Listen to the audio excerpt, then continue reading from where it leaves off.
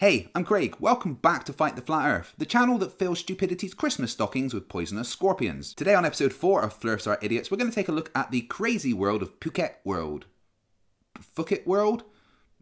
Fuckwit world. That sounds right. Yeah, Fuckwit world. I did try to contact him to see how he felt about me doing a video about him, but there's a voicemail. Let's just have a quick listen to that.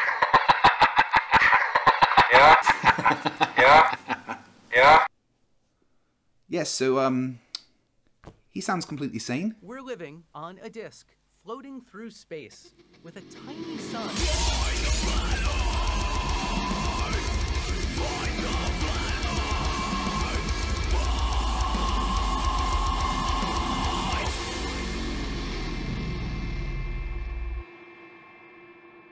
So, turns out Fuckwit word is a special kind of stupid. I've lost so many IQ points going through all his videos that I'm now only 20,000 times smarter than the average Flerf. But you know what? I'm willing to do it for you guys, so you never have to reduce yourself to watching the Flerf bullshit. You're welcome. So, what particular brand of stupid does Fuckwit word have in store for us? I had a look through his channel and found something called Flat Earth Physics 101, which certainly sounds like he's trying to teach us something. Let's take a look. Hello, Flat Earth researchers, debaters and debunkers. Here's a little thought experiment and some real physics. Real physics? Well, as opposed to what? Is the physics that allow our universe to exist fake? There's the sun, okay. Well, that's a fantastic drawing of a sun he's got there. You know what? I asked my 5-year-old daughter if she would draw me a picture of the sun. Here you go, Daddy. Here's the sun. Thank you, darling. So, here we have her drawing of the sun. And there is Fuckwit word's drawing of the sun. I'd like you guys to vote in the comments as to who did a better sun, Fuckwit word or a 5-year-old girl. So what does he call real physics? Let's have a look. And we are told that the Earth rotates to make the sun set. So I've got a little table here, all right, and there's a can here. So what happens when the Earth tilts so that we see a sunset? Oh, wait, hold on a sec.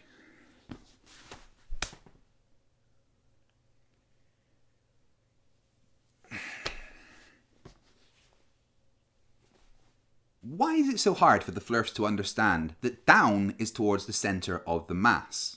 It doesn't suddenly change. What you're describing would only happen if the Earth was stopping and starting. It's not like it's nighttime and then all of a sudden the Earth just shifts and the sun's in the sky and it's daytime. It stays there for 12 hours, then all of a sudden the Earth shifts again and it's nighttime.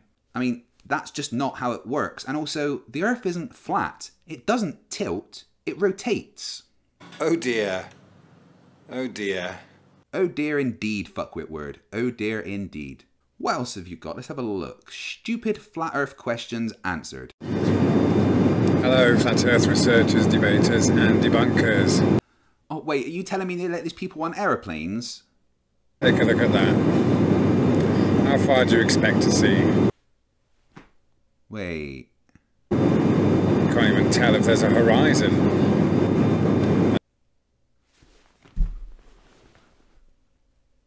Hold on. Yeah, I'm just going to pause it there, put a line across it, and yep, there's curve in that video. Nice one. To realise that we are not on an imaginary spinning ball Earth, we just have to look at real-life examples such as a helicopter taking off from a moving surface. While the helicopter is on the aircraft carrier, which represents a moving Earth, the helicopter and ship are moving along as one. But the moment the helicopter takes off vertically from the carrier, it becomes free and independent of the boat. So if what Fuckwit word we're saying was an actual representation of reality, if you were in a plane going 500 miles an hour and you stood in the aisle and jumped, you would slam into the back of the plane at 500 miles an hour. A fundamental law of physics and an inescapable fact is that the conservation of momentum is a thing. It's embodied in Newton's first laws of inertia, and these things aren't up for debate or question. They literally describe how our universe functions. Defenders of the globe will now argue that the atmosphere sticks to the globe as it spins, and spins with the Earth. But this is just a ridiculous notion and easily debunked. This should be good. Ready to take some notes? When we just look at the way that winds can travel in all directions, flowing freely across the surface of the Earth. Now, the only thing he gets right, maybe ever, is that the wind does go in all directions. But he doesn't explain why this would be impossible on a spinning globe with the atmosphere spinning with us. That's because Flerfs aren't able to think in terms of reference frames. The wind will still cause the atmosphere to move north, south, east and west, but the wind is moving in reference to the spin of the Earth as well. One thing that does prove that we live on a globe is the constantly easterly headwinds in the northern hemisphere, which are created by the Coriolis effect. The Coriolis force is an apparent force created by the rotation of our planet, and I will be doing a full video early in the new year about this force. But wait, there's more! Recently, Miles Davis took another photo that pretty much kills Flat Earth.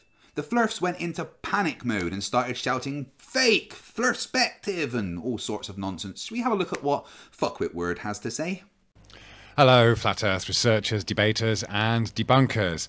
I'm going to take a quick and final look at one of these claims made by Miles Davis that photographs like this cannot be taken on a flat Earth. But I'm going to go through some of the points where he's completely wrong. He's either being very ignorant, very stupid, or very deceptive. Take your pick. Because what's presented here doesn't even agree with what globe Earth defenders would say is eye level.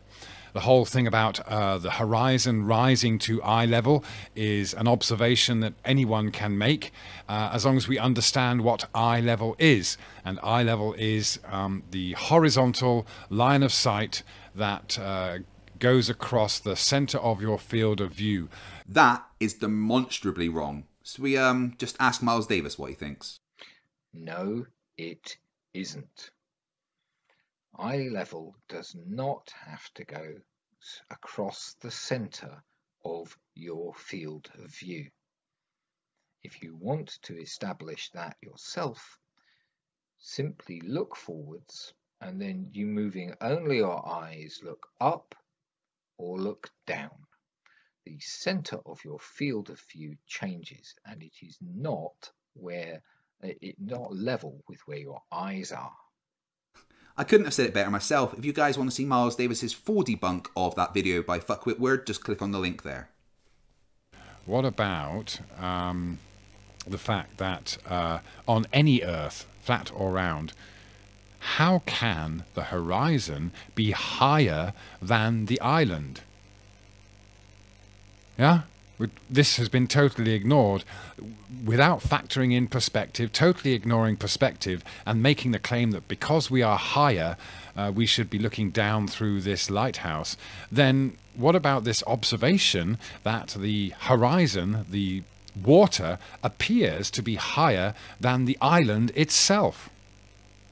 So what is your claim here? Do you claim to be looking into a bulge of curvature, that this water is in fact rising up in front of you and it's not an optical phenomenon? Because you are ignoring perspective, so one can only assume that you really believe that this water is actually rising up physically in front of you rather than being an optical phenomenon.